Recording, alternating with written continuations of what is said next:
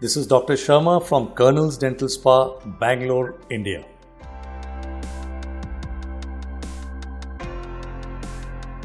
Root canal treatment can be performed in any teeth, but it is important to ascertain whether the tooth will stay in the socket for a reasonable amount of time after the root canal treatment has been done. Therefore, it is also important to identify the cause of mobility of the tooth. In case the cause is infection from the tooth itself, a root canal treatment will help reduce the mobility. But in case the mobility is due to severe gum infection around the tooth and the supporting structures, then we would rather remove the tooth and replace it with a dental implant.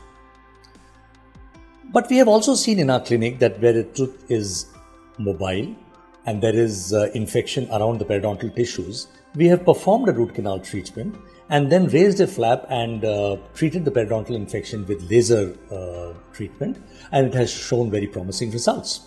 At Canal's Dental Spa, we specialize in the correct diagnosis followed by a strict treatment protocol for the better treatment of our patients.